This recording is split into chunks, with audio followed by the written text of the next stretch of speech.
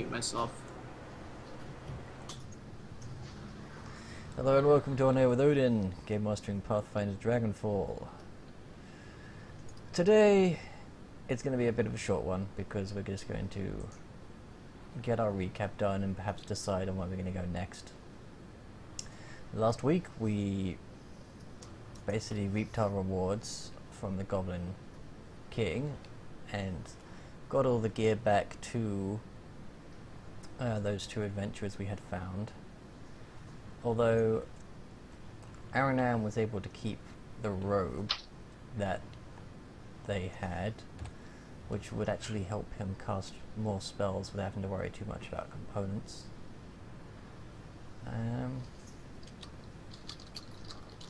We found the female of the two sister, who was chained up to a wall and had clearly been whipped and beaten severely, as well as two others who were deceased from what seemed to be the same treatment. So we leave, I forget what name I gave her, but we leave the sister to take care of her sister and head our way back to Eastbrook to tell them that we got rid of the Goblin King, pretty much. And upon reaching the Shire that we walked through before, that was completely destroyed, we find it being cleared up, and we were invited to make camp here while the others just keep the area secure. And we took that offer.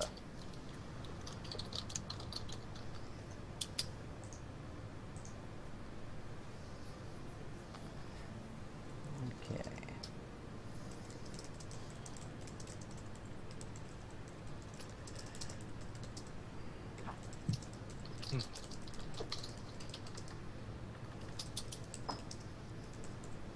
Sorry, that timing was horrid.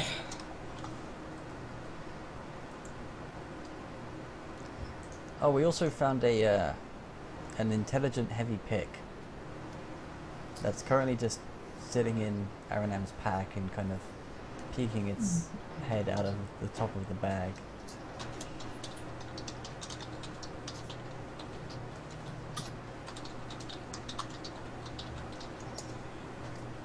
The one that slapped me right across the ass? No, I remember hitting people over the head. I don't remember hitting anyone in the ass. It hit me because I was going to shut the thing on it. Yeah, that was in the head. Yeah, that was in the head. Okay. I don't know. There was a joke a while back about the paladin getting hit in the ass. That's what I went with. Just saying. I think it was a joke ages and ages ago about, you know, some drunken idiot would have to be pretty ballsy to slap the paladin in the ass. Yeah. I think that was a joke where we started this game. I think it was a few sessions in. It wasn't like right at the start. We were on the surface at least at that point.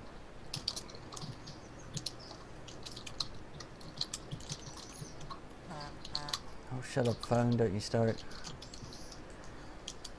Okay.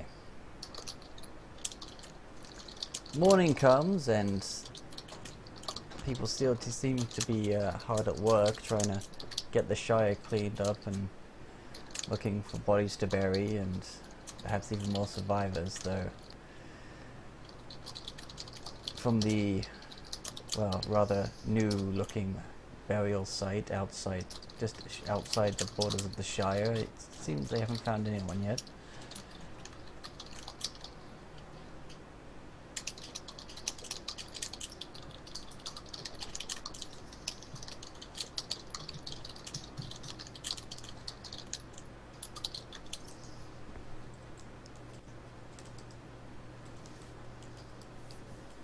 Okay, so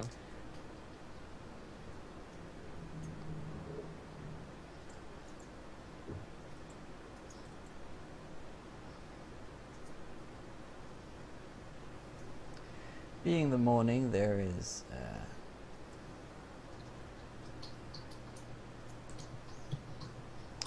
a massive cauldron of stew being made for pretty much everyone. So you don't have to worry about breakfast this morning. Hooray.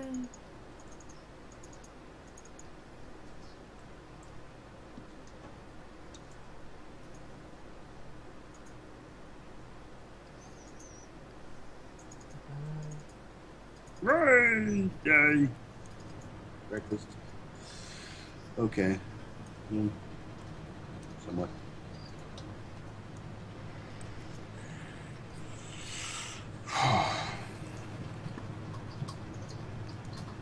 You notice that there also seems to be a couple of scribes who seem to be constantly writing, and people are coming back and forth to them, informing them of things, and then heading off again. And more pages are adding to this growing pile.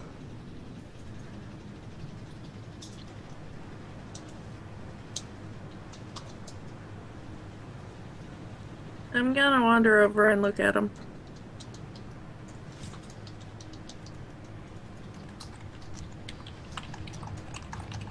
The scribes seem to be very concentrated on their work, and don't, without any reason to, they don't look up to greet you in any way. What are they writing? What seems to be a name on each paper, and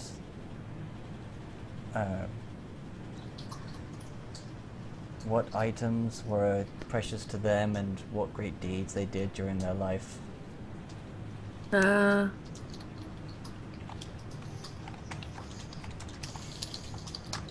I won't bother them.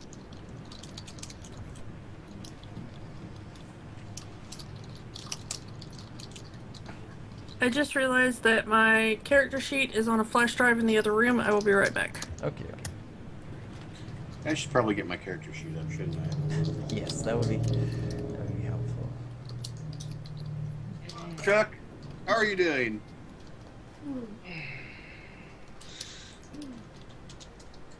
Alright, morning. Do the morning ritual. So what was that you just said, Ben? I said, hello, Truck, how are you doing? Oh, yeah. As Sorry. the diesel engine goes past my room. I thought you said Chuck. I was like, wait, who's Chuck?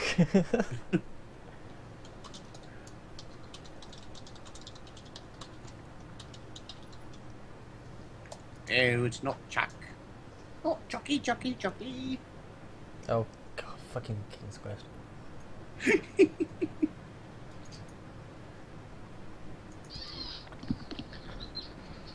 Oh, wait. Was Chuck King's Quest or Discworld? Discworld. Yeah, I was like... Didn't sit right with me. I was like, wait, I'm wrong. What was that for?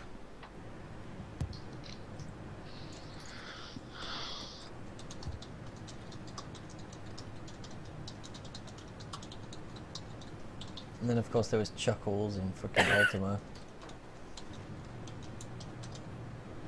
Fucking Jester.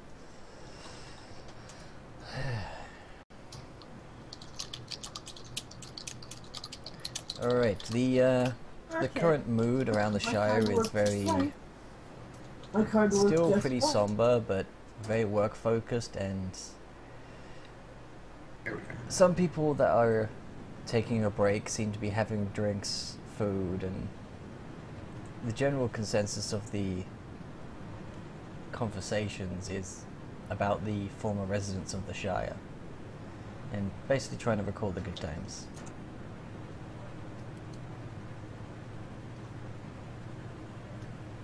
And there seems to be a number of halflings here as well.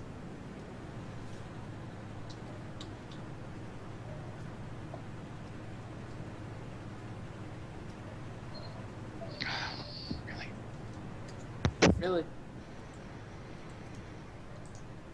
Yeah, really. That seems to happen a lot with him.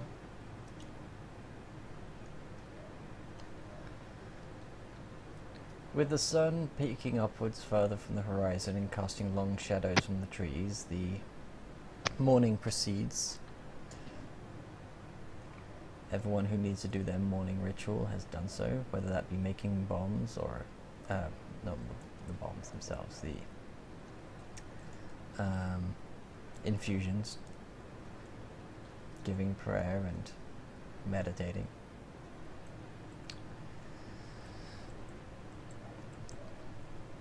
Or studying his books in terms of Aaron's case.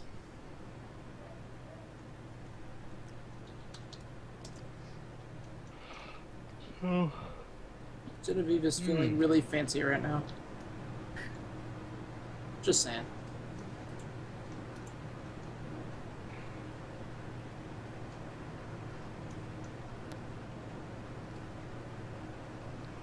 Trying to figure out what we're gonna do next exactly. Yeah. The person who seems to be cooking up the big cauldron of stew is also a halfling, and therefore the stew that is given to you is full of big meat chunks, potatoes, and other hearty stuff, with a good helping of pepper.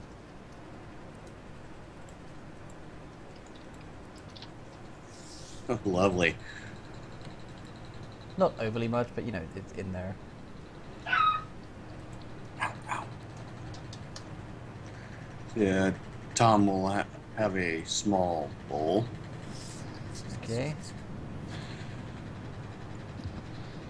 Yeah, good food, all that. Yeah, food sounds good. What? We had let's see, we had a couple destinations left, right? One was the town where the witch hunt was going on. Yes.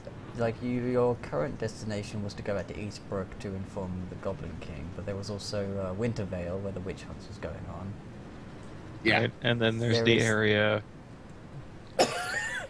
There is the cave to the far northeast. That's where Wilfred, I believe. That Wilfred.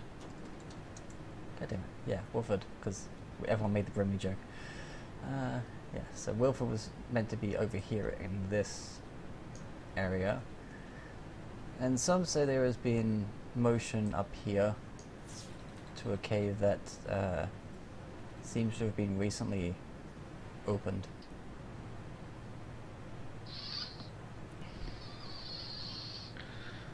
Alright, so were we just going back to Eastbrook to inform them? Pretty much. I think that's what you said at the end of the last session was to go. Let them know the Goblin King was taken care of, and the goblins didn't have a leader now. And that the attack should stop if they haven't already.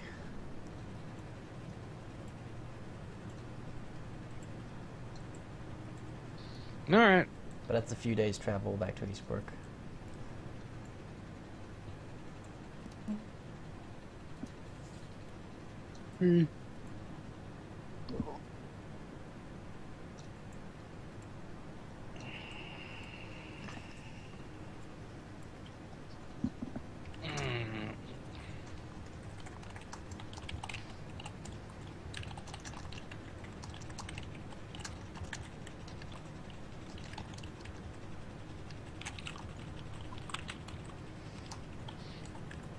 Yeah, I guess we'll just head back to Eastbrook, inform them what's going on, and then come back unless we want to ask one of the halflings or figure out something else for sending message back. I'm okay with going back. It's completely up to you guys. I'm just setting up the scene and waiting for somebody to play it.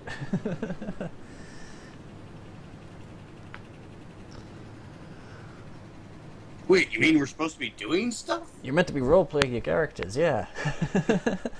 But yeah, if you want to just keep it simple today, because, I don't know, everyone seems to be in a bit of a bleh, so... Yeah.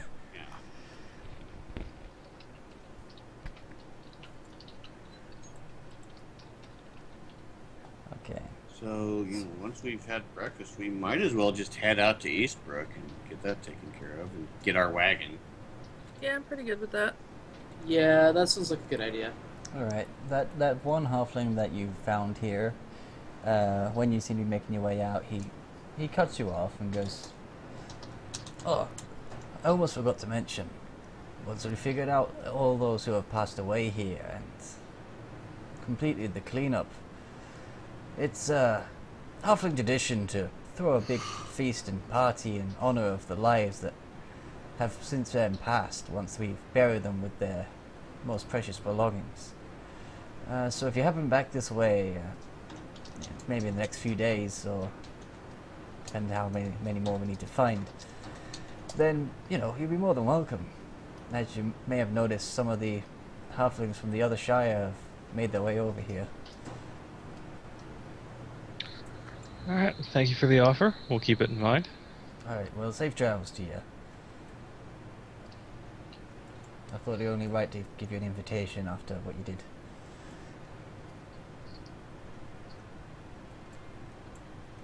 And he wanders off. Out of character, isn't anything a excuse for a feast in Hobbit lands? In halfling tradition, yes, pretty much everything is an excuse to have a big old party, but it's a very somber. Yay, we've got famine! Come, let's celebrate with a huge feast. What? It's pretty much a big somber funeral, just burying them with their most prized belongings, and then a big party celebrating the life that was. But now it's being done en masse, so they have to take notes onto each life that was lost.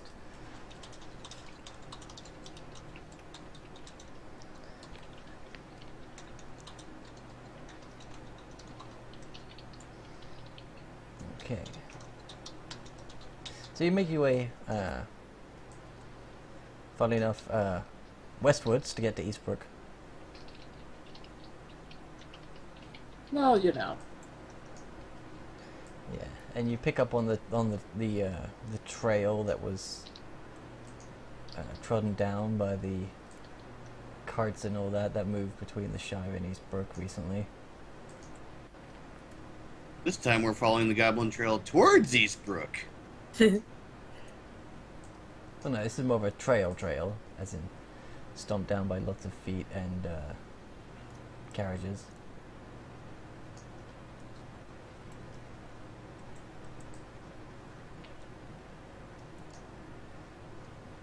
Okay. Suddenly Tom gets dysentery. Oh, God. Who's this Terry he keeps dissing?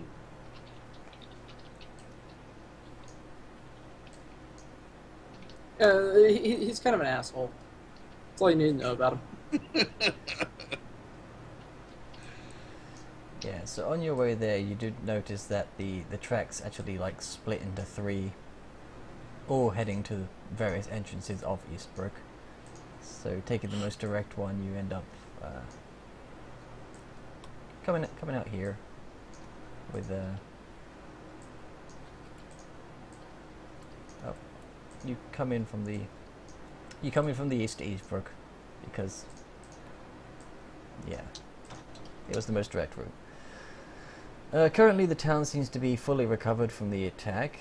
A lot of the repairs have been done. You can tell quite easily as to where the new tiles and stonework and woodwork have been put into place, but there are some who are painting the wood down with this thick, clear-ish sort of brown substance just to keep it watertight, pretty much.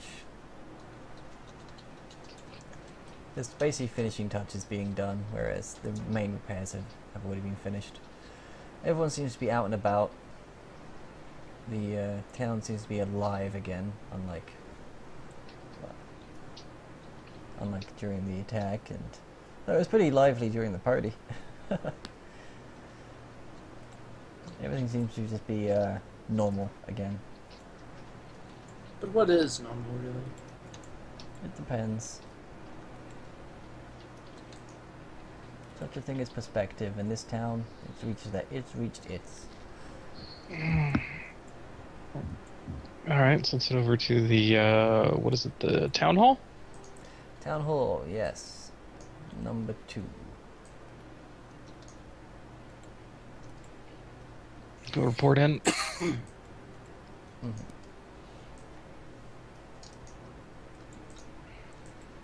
Rising Phoenix is just going to follow along as she always does.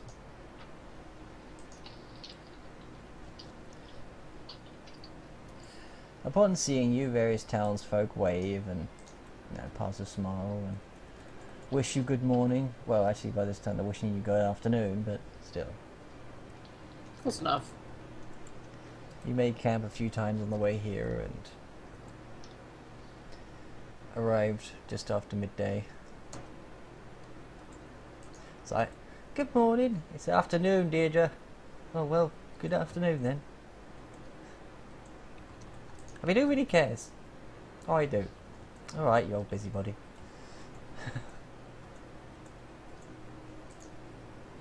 I was just trying to be friendly. Why do you gotta shoot me down like that?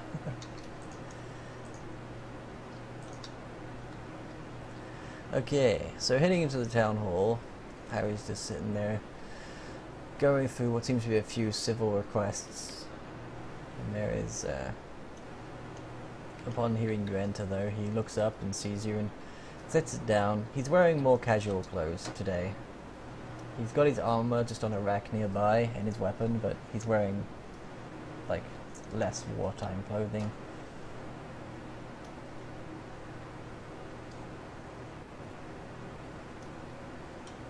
Ah, you have returned, and we have not been attacked, well, since you left, so I'm assuming things went well. Yeah, for the most part. Found the Goblin King. No more Goblin King. The Goblin Village seems to be rather peaceful without their king. That's most likely just confusion while they figure out what they're going to do next and elect a new leader. But it should hopefully be more peaceful in comparison. Hopefully they'll go back to their more cloistered ways. Considering that they were just invaded by a small band of adventurers, and their king, whom pledged himself to an evil goddess, was destroyed, they will be unlikely willing to make the same attack twice. Evil goddess, you say? Any one in particular? Tom hands over a piece of paper with the image of the crown that the Goblin King had been wearing. Didn't you Rough chip little the, sketch. Didn't you chip... Oh, did you destroy that after doing the sketch then, I guess? Yeah, he skipped it after the king had been killed and they'd been hunting down shit to destroy. Oh, okay, I didn't remember that bit. I remember you taking pieces of the altar and taking the stone head of the Goblin King with the crown still attached. Oh yeah, that's one thing we're going to do while we're in town, since they've got a forge here, is we're going to be melting that shit down.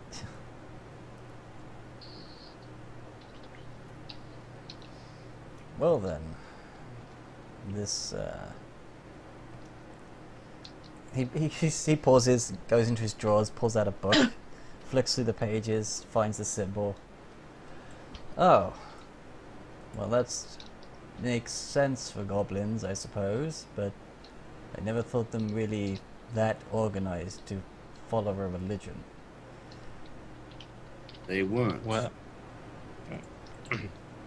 Likely the king was the only one actually in charge. The others seemed to be under his sway. Yes, and it seems the king was actually being given power through this.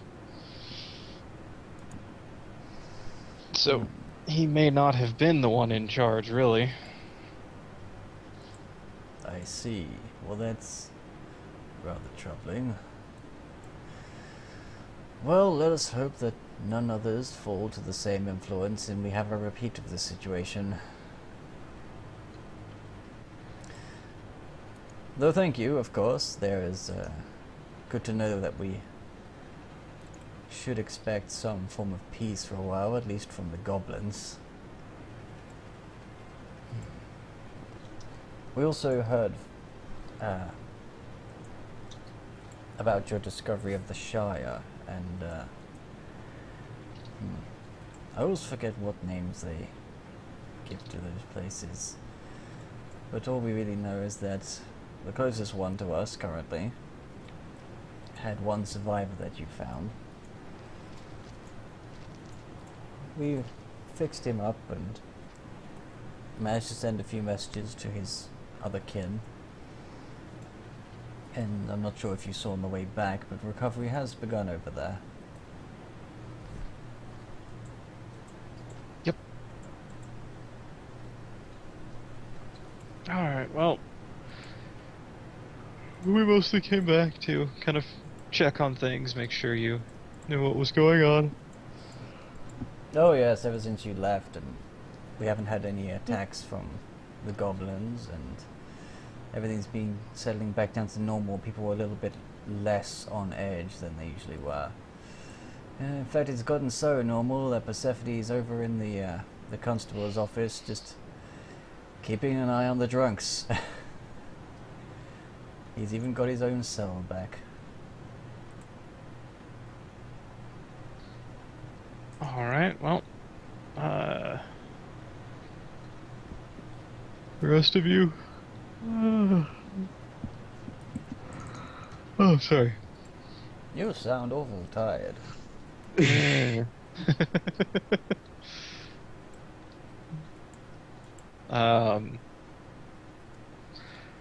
Well, I guess that's about it. We'll rest here the night, and then we need to get back on the road. Alright, well, is there anything in particular you need? I mean, the town doesn't have much in the way of fortune to offer you a reward, but we do have some skilled don't need anything smithies like if you that. need something made. We do need access to a forge for our bids. Well, of course. That will suffice. Thank you. Well, if you just head down the main street, then he should be third on your left. Okay, Tom will head there with the bad baggie. Bad baggy. And following. Yeah, might as well. Yerp. I think Phoenix is just following, as always. Third on your left, as in, like, your character walking down the street. On the Oh, left. 10. Yeah, 10.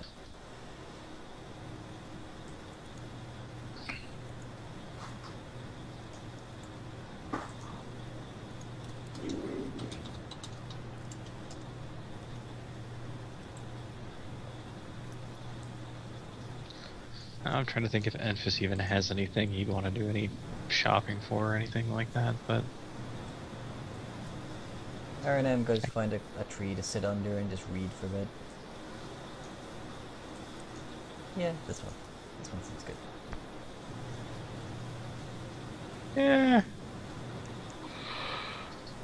Reading. Head to the inn. Yep. Yeah, I think so. That's the inn there, and the tavern's across the road. That's the tavern. Let's see which one is the So- end. That's the end. Tom will make sure that the That's the inn. gold bits from the altar get dumped into the appropriate kettle and melted. Yes, heading in, you see a pair of humans in there, one of which seems to be rather aged, and he is a man with a rather proud grey beard, and there is also a young woman in there with him who seems to be paying attention to what he's doing and learning the craft, as it were. She also has a proud gray beard. Actually, no, she has, she doesn't have a beard, of course, but she does have she does have grey hair, despite her young appearance. I had to.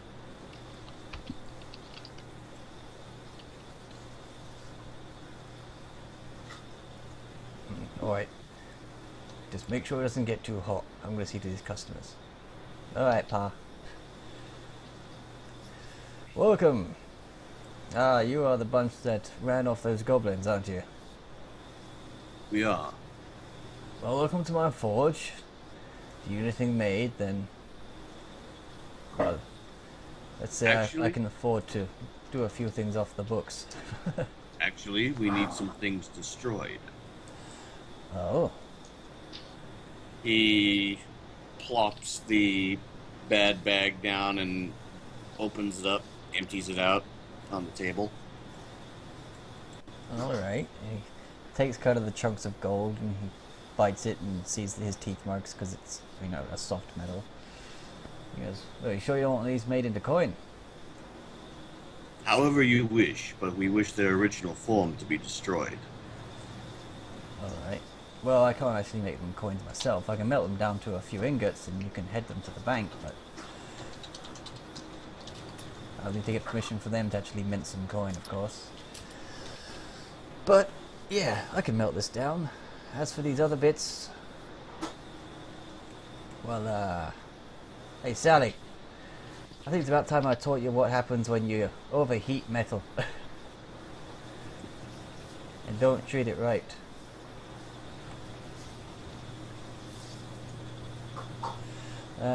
Well, it's going to take me a bit to smelt this down into something that'll be a bit more value rather than just taking loose chunks. And the rest of it, just leave it with me. I'll have it destroyed soon enough. Is that all you need? Or...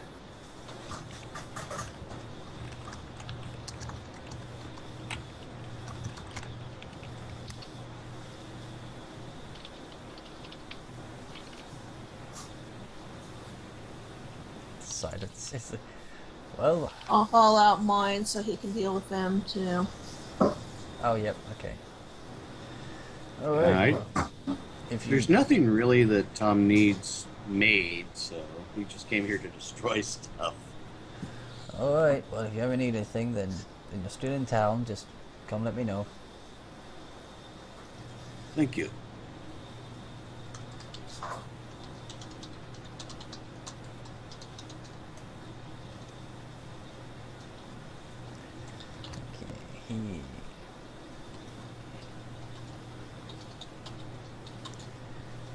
Okay, taking the items from you, he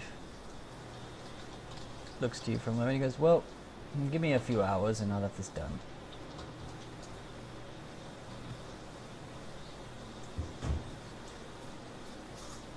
Tom bows and his business concluded, heads back out.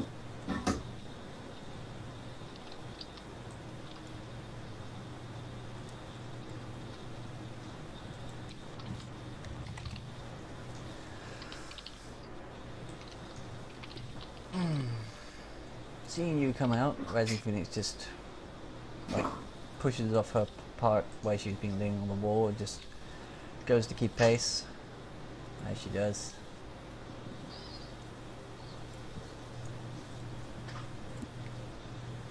Ah, I see Enfys is taking a visit to the inn, the tavern. Yes, he has. Okay.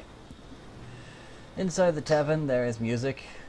There is plenty of drinks and people being merry, even though it's only early afternoon. There also seem to be quite a group of people playing various games. Hey, it's 5 o'clock somewhere. Clink. There are people playing various forms of dice. There even seem to be some board games, and there's some people who are just throwing. Well, at this point, it's throwing knife at a board. I don't think they've refined darts. Well, they are dart weapons, but yeah. I guess somewhere, at some time, someone figured that darts were the most useful thing for this type of game.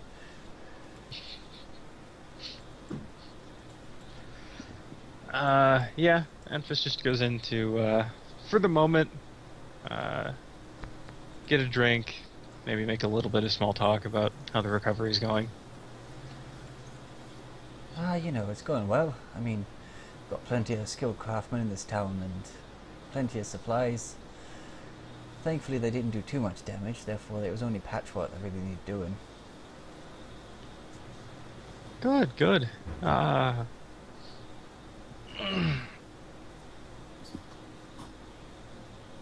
Is there any particular materials you'd need, we are going to be heading to another nearby town, likely. Don't know if might need something. Sorry, that literally just occurred to me. Oh no, it's fine. We didn't find ourselves short on any materials. We've well, until we had to stop the caravans for a while until the goblin problem was fixed. We've been keeping a good stock of trade between ourselves and the capital. All right. Well, I'll let the other town know that the issue with the Goblin King should be resolved, and that trade hopefully can safely resume. Oh yeah. Heading all the way back to Fairward, are you? Well, no, we're actually going to be heading to, what's the name of that town again? I'm terrible. Wintervale. Wintervale. Oh, alright, there. I've heard they were having some form of witch hunt out there. No idea how it's been going. We've not heard from them in some time. That's right. Apparently that's where some of our finest warriors have gone. At least according to Harry. Alright, well, we'll find out what's going on. Probably. I'm sure you will. You adventuring types always seem to get up into so much, and that's where most of us tavern keepers end up getting our stories from. Or at least people talking about adventures. Yeah, although I'll admit, this is still a bit new to me. Well, you seem to be doing fine. Thank you. You're welcome. Alright. That's it. He's just gonna... There's a few coppers worth. I think Tom will just go and get a room at the inn. Actually, I think it's... How much was it for meal? On the bar, there's a few like nuts, roast potatoes, and little bread rolls.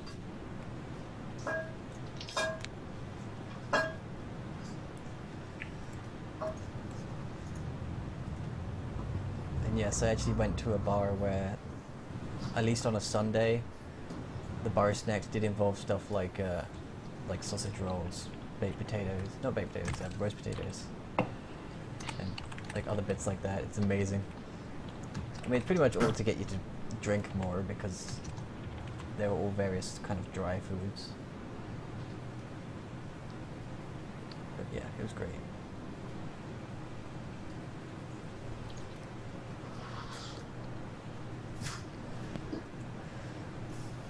Okay, so Tom heads to the inn. His room is, of course, gratis. And when you go to throw down a few copper, the barmaid just sweeps them back to you and goes, I think we're still slightly in debt to you. Well, who am I to refuse your kindness? Thank you. I don't know. I have no idea what your name is. Oh! It's Enfys, and you are? I'm Sarah. And, nice to meet you, Enfys. Pleasure to meet you. Then she gets distracted by another customer who comes up to the bar with an empty tankard.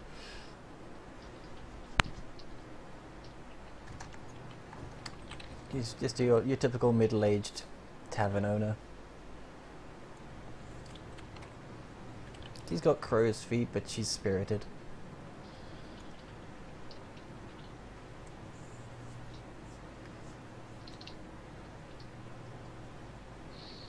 Okay, so who else is doing what?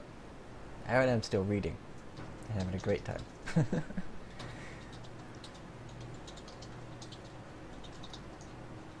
trying to see if there's anything I want to buy, but that's just kind of out of character, me scrolling through. Oh yeah. Jen's just kind of sitting there in the inn, just kind of reading a bit. Just kind of relaxing, that kind of thing.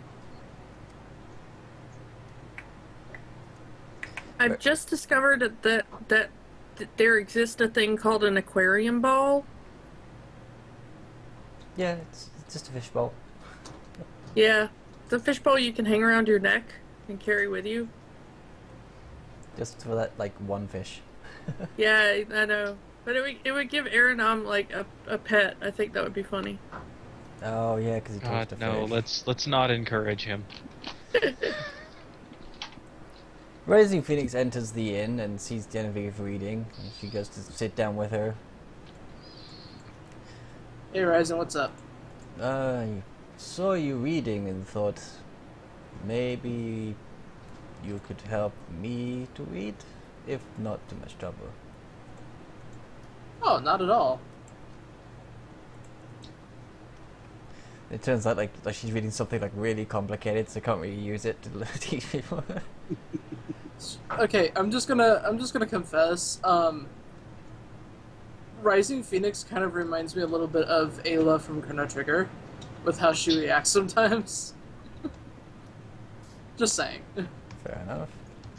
I haven't played that It just game, amuses me. unfortunately. It's one I've always wanted to get round to, but never actually got to. And whenever you stream it, I tend to always be asleep. It's not my fault. I'm No, putting it's it on not. It's just time zones. Don't worry about it. putting it on YouTube though. Oh, true. Yeah, I'll go do that. Alright, so I guess we'll start with the basics. Do you know the alphabet? I'm not sure what that word means. I think so. I know how each letter sounds, A, B, C, but I find it difficult to read them or write them. In fact, my people all seem to have this problem. Therefore, we're very much a old people, I think they call it. I guess I would do like a profession check since I have the librarian profession. To see if I can help her figure this out. I don't have any points in it though. Well, as long as you got some rankings in it, well, I mean a total skill, then you can use it. No, I think I was told not to do that, so I didn't do it. What you making? Fried zucchini. Oh yeah, Oh. because you need a one ranking Zucchini is profession good to bad, use it. but I guess you said everything roll a that's flat good bad is d20 fiddle, then. so.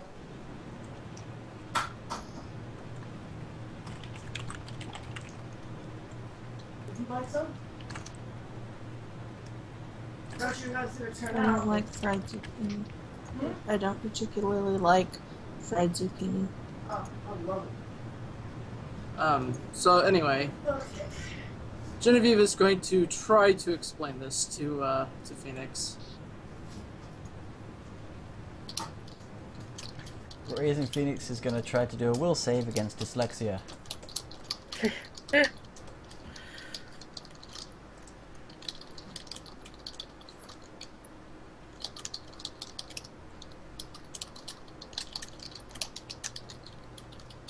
Okay. I'm gonna take that as a no. She's trying, she really is, but then she, like, eventually you get her to, like, read a couple of words, but then, like, soon after, when she's, like, you know, you start talking for a bit, and then she looks back at it, and she's like, bleh. It's okay. We'll just take our time with it.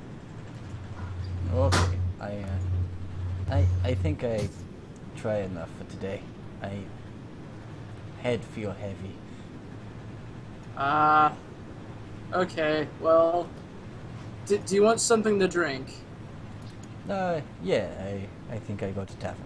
And she just gets up and heads out, goes across the street. I also, she goes out of the door and then sort of kind of stops, leans back in and goes, oh, and thank you. It's no problem. Just have to take it easy. She heads into the tavern, waves at Emphas. Enfys gives the nod, wave back. He's still probably nursing the first drink. He doesn't drink very fast, or much.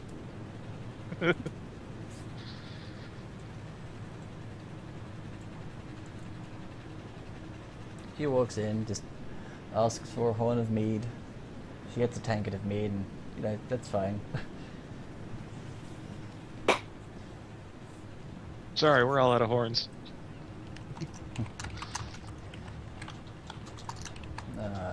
I'm running short on mine.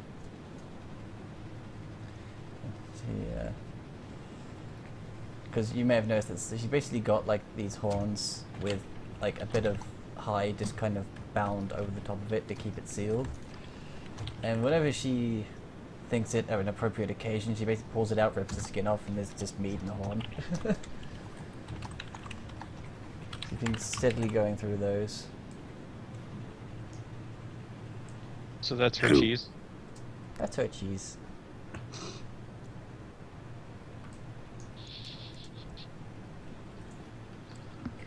Everybody got a cheese. I suddenly feel the craving for cheese. Wait, what? Behold, power of cheese. Okay.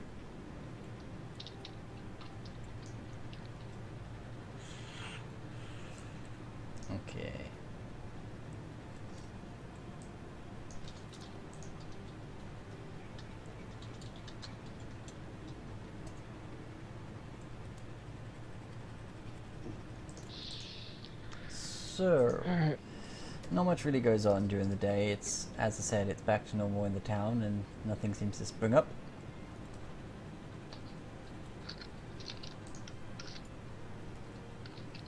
Yeah, just get a meal and one more drink at the tavern, and then head back over to the inn. Mm-hmm.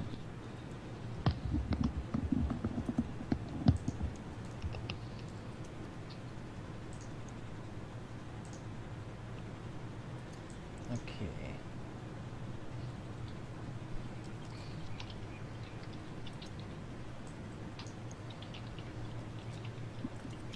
Okay, so before you leave, you see Rising Phoenix looks over and sees them playing darts, essentially. And she smiles and gets them and goes, "I've always been good at that game. I'm gonna go play." It's pretty good. And then she proceeds to put the dart through the dartboard.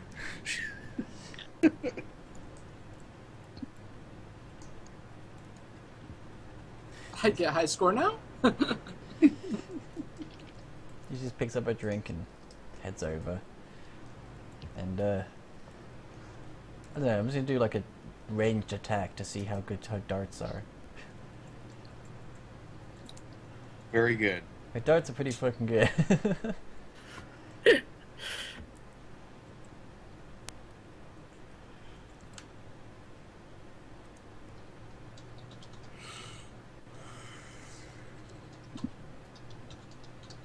Okay, so you've headed over to the inn. I guess it's like getting to later afternoon. And everyone's just having a lazy day, which I guess being an adventurer you don't really get often. Yeah, no shit. We're all relaxing. Screw everything, I'm just hiding in my room and I'm going to read. Actually, I think Tom's doing the same thing. He's just reading. Okay. Maybe catching up on local literature or something.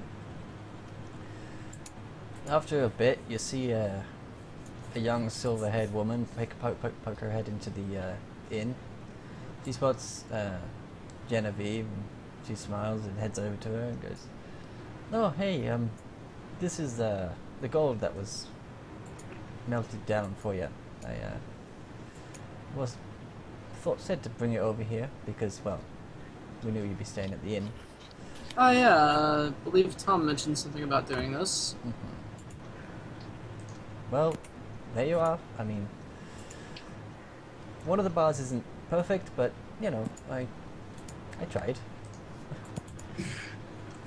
Hey, it works. Do I owe you anything, or...?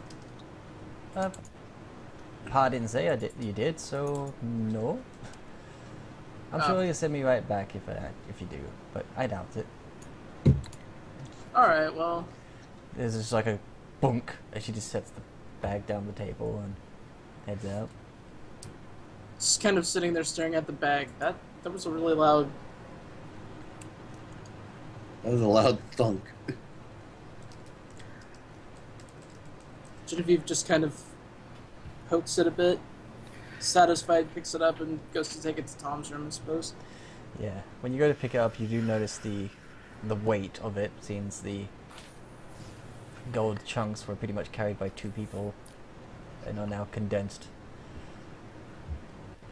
To which then I look back at the door and be like, wow. Okay. Yeah, she carried it like it was nothing. She had it slung over her shoulder, but you also notice that she's a blacksmith's daughter, therefore she was fairly ripped. Yeah. True. And, you know, burns all over her arms. Pretty much, she had like a few black spots on her hands from various burns and all that. Guess I'll go drop this off at Tom's room then. Mm-hmm. Knock on the door. Yo, Tom, you in there? Yes. Yeah, the blacksmith lady just dropped this off. Come in. Alright. Open the door, I'm gonna hoist the bag in there.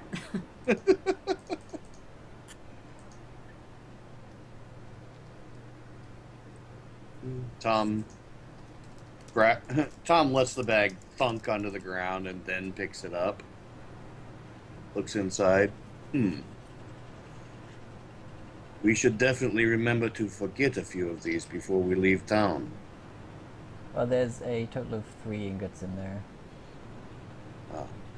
Oh, you didn't have them do the small ingots. You had them do the big fucking bars, didn't you?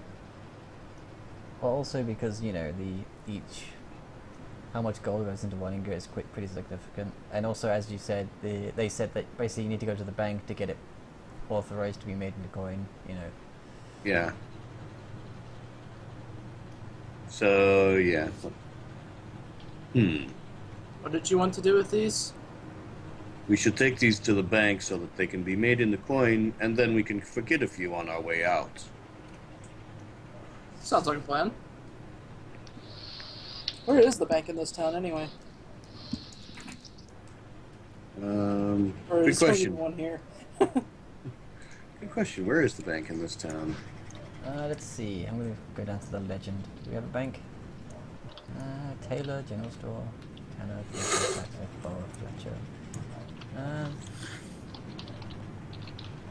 don't know. Maybe it would just be like town hall. Yeah, that'd probably double as a bank, given the time period. Yeah.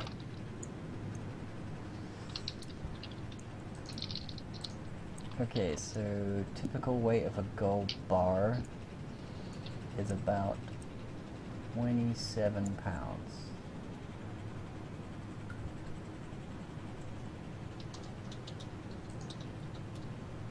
Okay, and how much is that worth in Pathfinder terms? Okay, that's nice.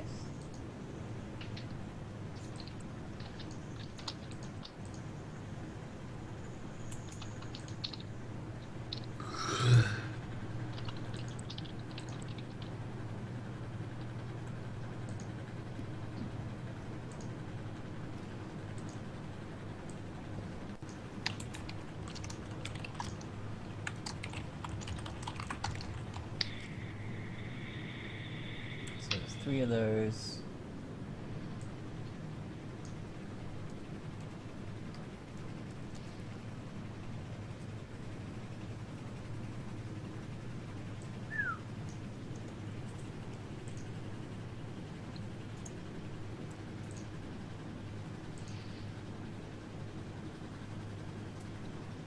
Alright, there you go.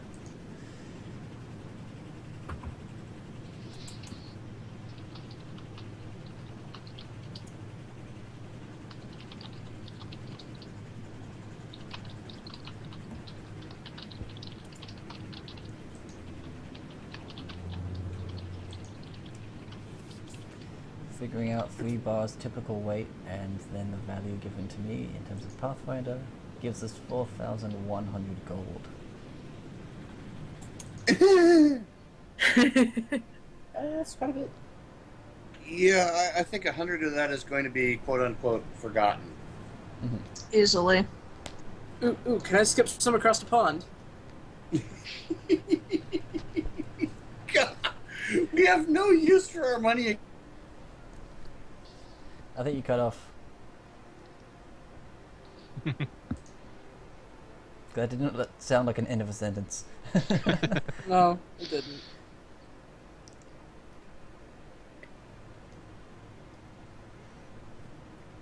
But yeah, be careful because the Lady of the Lake will throw it right back at you. Just checking it out. What does some watery tart know? Back in the head. Doink! Oh my God. So yeah, we'll head to the, yeah, there. Okay. Get the bars exchanged for coins. Yeah. And you've got. Let's see.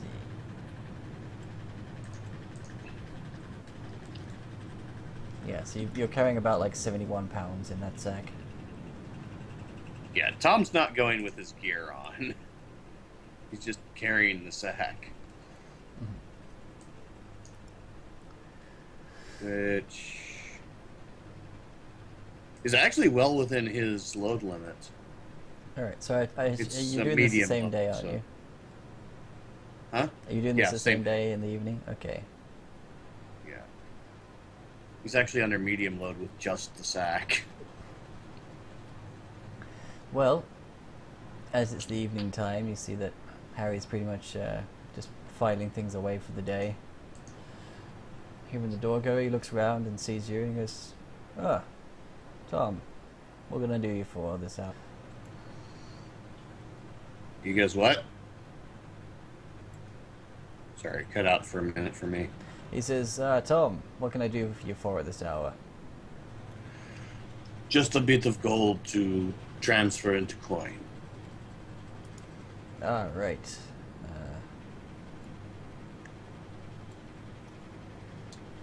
Kathunk. I assume that's what you needed the forge for.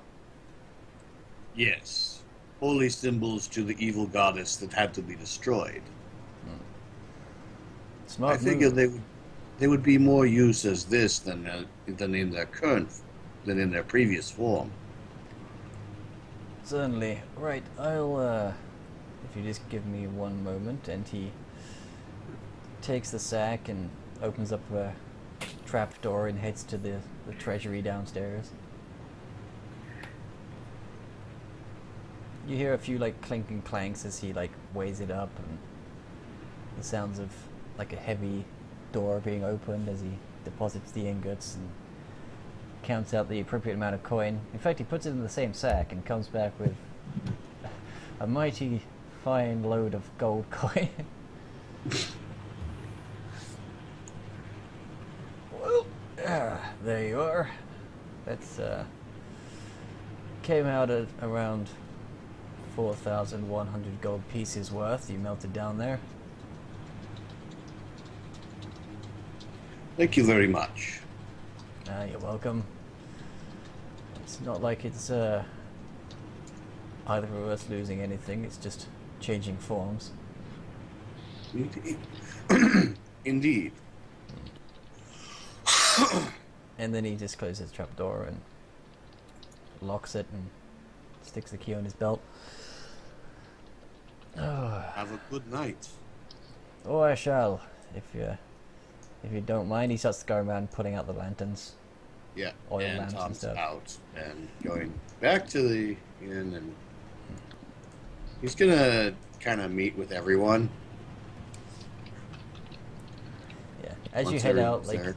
he follows you out, locks the door up. But Stephanie's just leading old Cletus out of his cell and just letting him go for the night. And she's like, "All right, just try to keep it in moderation. I know you won't, but at least try." And she just goes, "I'll see you tomorrow." He walks off. Oh my god, it's like that guy from Andy Griffith.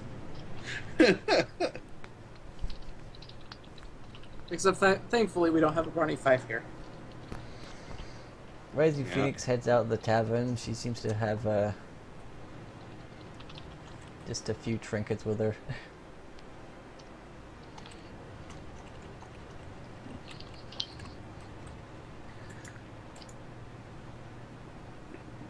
So yeah, Tom's gonna kind of call a little meeting once everyone's there.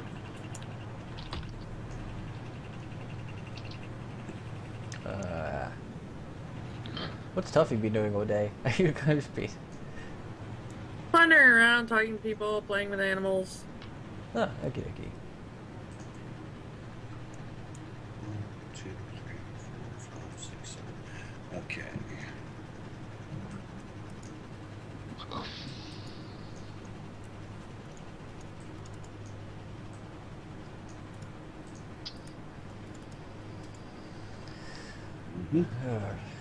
Well, when the meeting's called, Rising Phoenix just heads and sits down.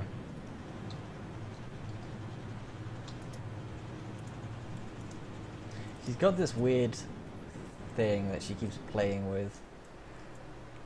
And she's, it seems to be like some form of, it looks like a telescope, but she just keeps looking through it and just kind of laughing to herself.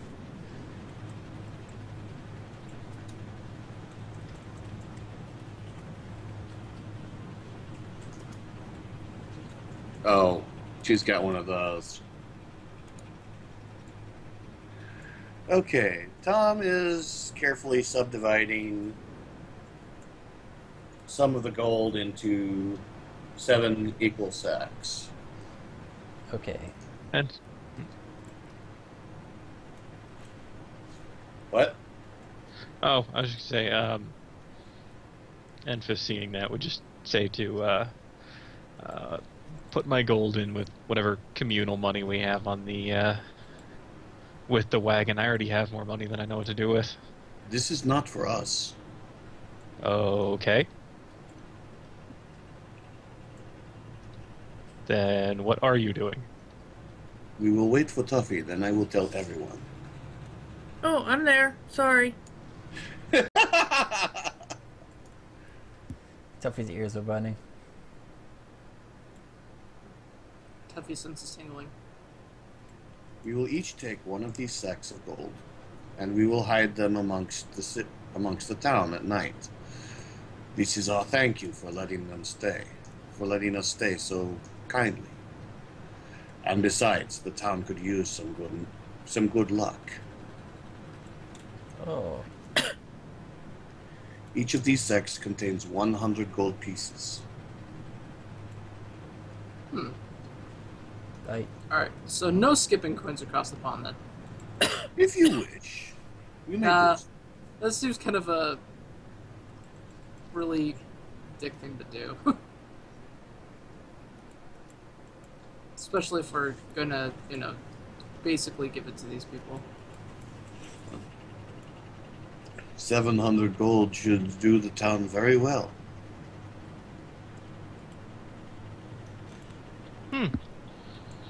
Okay.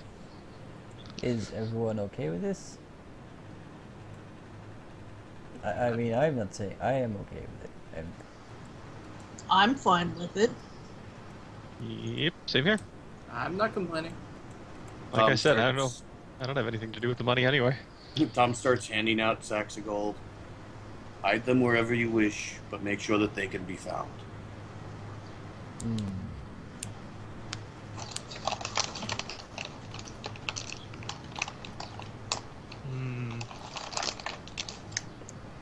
Rising Phoenix puts away a little telescope and takes the gold and heads out.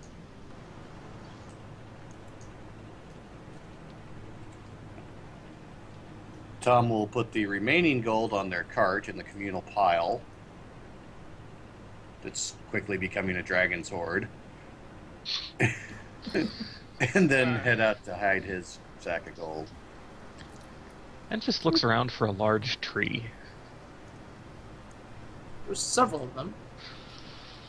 One near What's 6. the largest tree? One near... the one near 6, it looks like. It's the largest that's inside the town. I can have it on one of the main roads on the way in. Oh, That the one looks next like the largest to tree. the right of Main Street. Yeah. Big one. Oh, that one's Alright. pretty large too. Yeah. Enfys is going to make a stealth check. He's taking this way too seriously. A bit, but it works. Alright, let's see how bad his stealth roll is. Actually- Okay, he aces it. he stealths over to the tree. Area. Even when Tom's not being careful, he at least makes it. Yeah, Jen's just going to stick to the ground and just going to start moving like through the residential area, just kind of casually spreading coin through gardens. That's neat. Alright, now he's gonna make a climb check.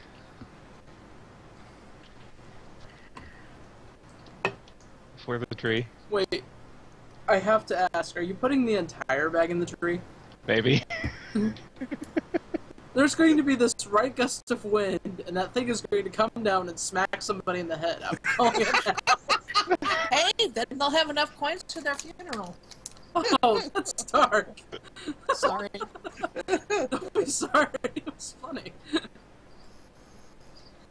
Yeah, I think Sage is going to be wandering around the outskirts of the town.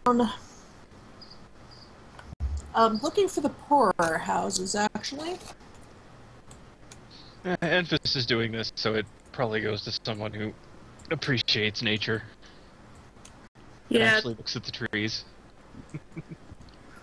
Other than probably like a stable, is there any other place in town that has somebody that deals with animals? Or would the stable be the best place? The stable would be the best place. I mean, Alright. yeah, in terms of living animals. Well, yeah. So she's gonna, like, sneak on over to the stables. Mm-hmm. Rising Phoenix went and found the most damaged building that seems to have the most repairs done to it, climbed up on the roof, snuck across the roof, looked down the chimney, made sure there was no fire going, then just dropped the sack in. Whoa.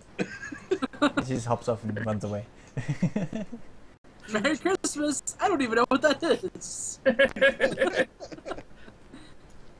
So yeah, Tubby's gonna head over to the stables and everything and find a place to hide it, and then she's gonna tell like the horses around, like, make sure they find it. You stick it in one of their bales of hay and you tell one of the horses, Yeah. and the horses looks at you and goes, "I'll just remember not to chew there."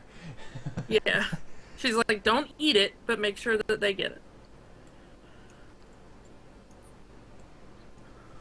Alright, just puts it somewhere that you can... If you're looking directly at the tree, you should be able to see it either tied somewhere or...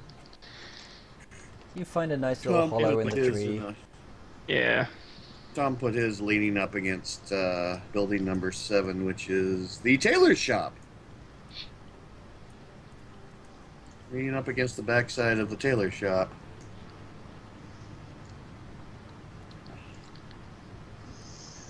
Enfys then proceeds to jump out of the tree and head back. Thud. Nope, that's actually impossible.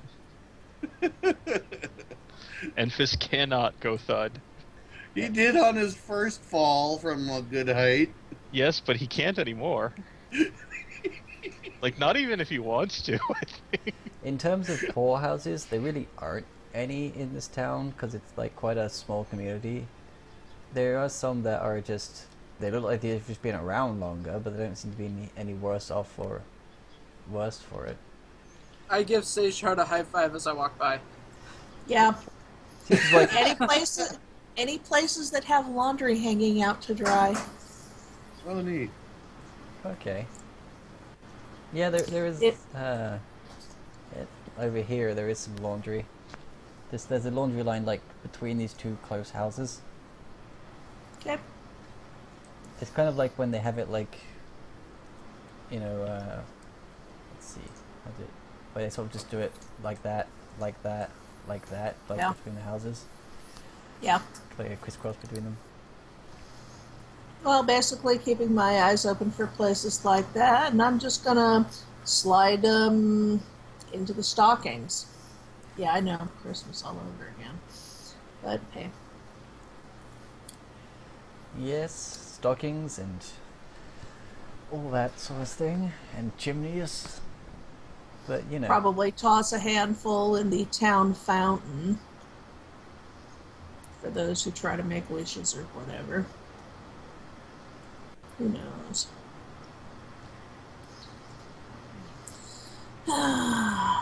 In the reasonably clear waters of the fountain, the gold twinkles noticeably, even in the moonlight as the sun has disappeared.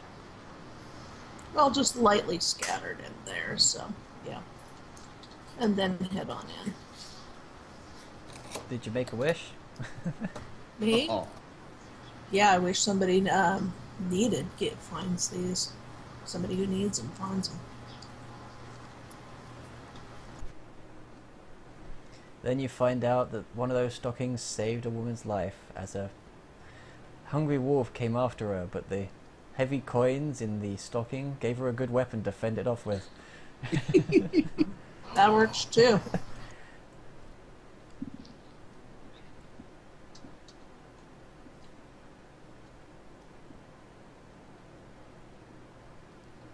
So everyone comes back for their little gift-giving escapade.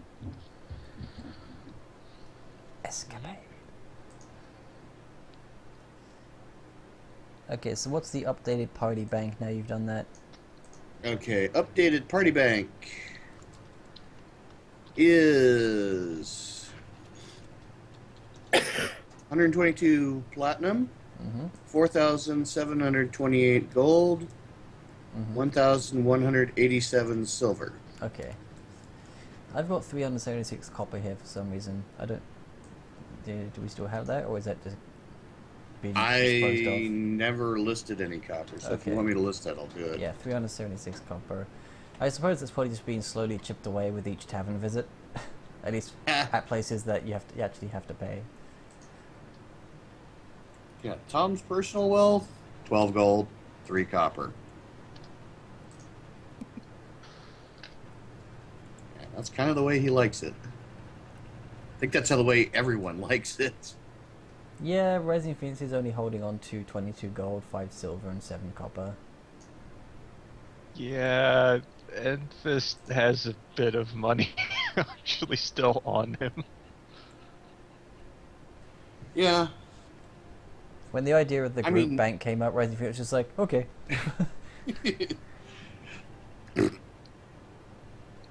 I don't think he ever damn. put any of his money into the group bank. No, he didn't. We actually have enough to start our own castle if we wanted to. Or get those who don't enchanted weapons and armor. Or wooden armor, maybe, if Enfys would need it. We'd have enough left over after building a castle to get everyone enchanted weapons and armor.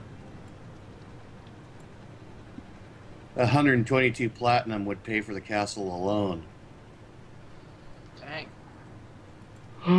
Not that any of us actually want a castle. Well, we may want to have a permanent hidey hole at some point. True. Maybe. Like maybe just get our own little hideout out somewhere. Yeah, start our own fallen guild. That'd be weird. Be interesting. Just have enough money and knowledge that we could actually build a proper floating sky fortress that doesn't rely on a dragon. Ooh. Ooh. This boy Well, has there's a sass goal. over here. Okay, maybe we can't afford a castle. Good. Looked up how much a castle actually costs. 108,000 gold.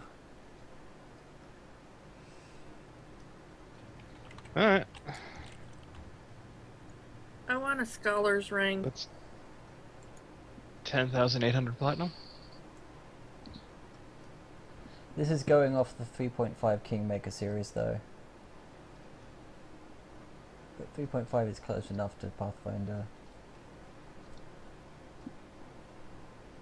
Oh, someone here says for an entire castle, including the small keep, the watchtowers, and all that, would be 200,000 gold pieces. 200,000. Damn. So 20,000 platinum. Yeah, because apparently a castle costs 50 build points, and a build point is 4,000 gold. Mm.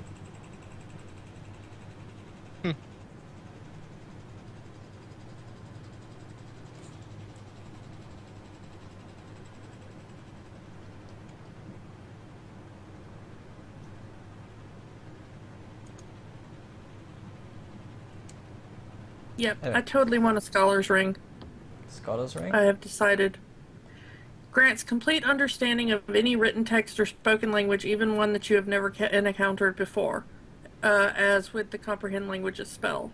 Also adds a +5 competence bonus on knowledge history checks. Sounds cool.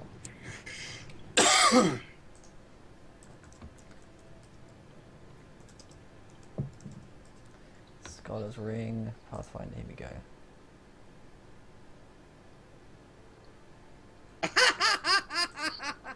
Alright. Oh my god, we can actually afford an alchemical dragon. You'd have to find somewhere advanced enough that builds them, though. Yeah. We're could just fly suddenly- back we're- to the dragon on our own dragon. We could get our own Ragnarok to explore the land with. We're just suddenly like Bender, you know, we're like, forget this theme park, I'll build my own theme park with gambling and hookers. Blackjack. We'll just be like, forget this dragon, we'll build our own dragon. It'll be better than your dragon. We'll have blackjack. Hooker. Well, you You know were, what, for blackjack. well, you were looking for a way to get back to the dragon eventually. Yeah. That's why I find it absolutely hilarious that we can make a wooden dragon and fly it back.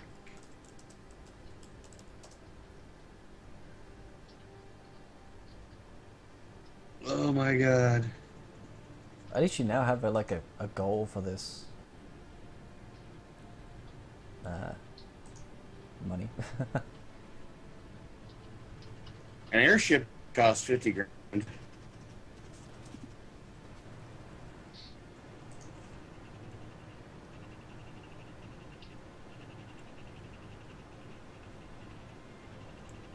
It's a colossal air vehicle.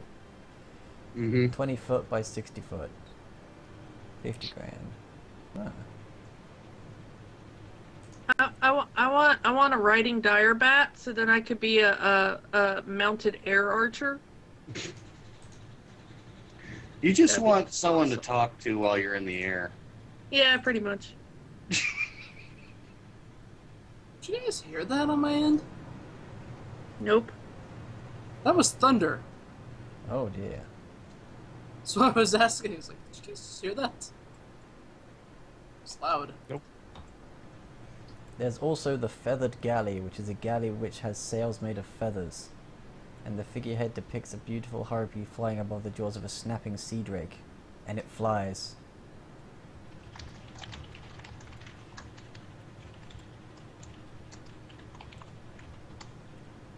That might be a bit more fitting to the time period. Well then again, our chemical dragon is also just needing to find someone who makes the damn thing.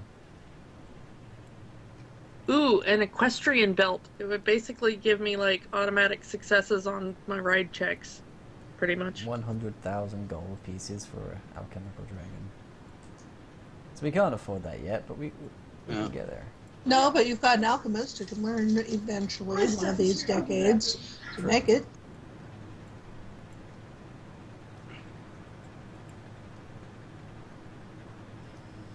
Oh.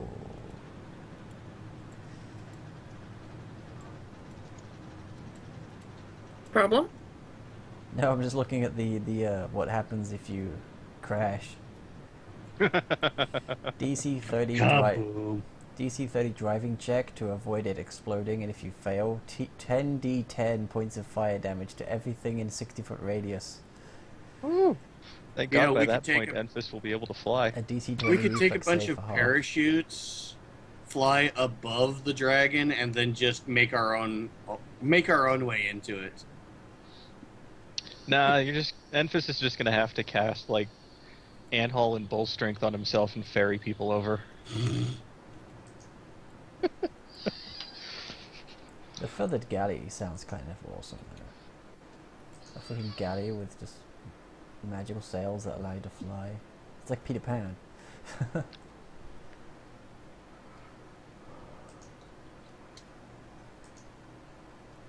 Anyway,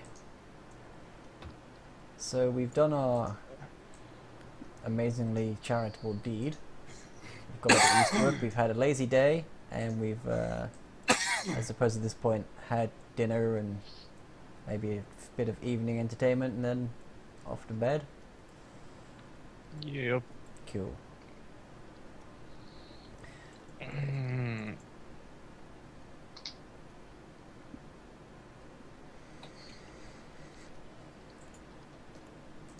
Wow, that actually almost taxed my connection there. What did? What? I had apparently Steam decided it was going to download something, but I had Avast trying to update at the same time, and there was a couple of other things that were trying to update as well, all Yeah. at the same time. I keep telling you to not leave Steam on 24/7. It's fine. I mean, this is the only time it's ever really been a problem. Yeah.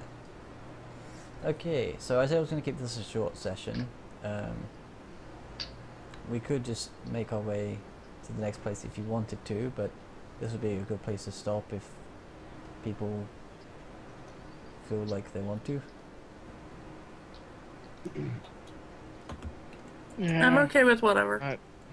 I'd probably be on the stopping side. Okay.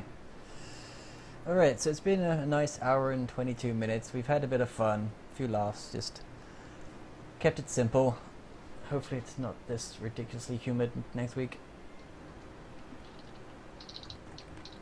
And I wish that nighttime would actually cool down. Well, it has cooled down, but it's still pretty warm in respects. So thank you for watching, whether live or recorded. This has been On Air with Odin, Gamemastering Pathfinder Dragonfall. And we'll see you next week. Same dragon stream, same dragon time. Yes.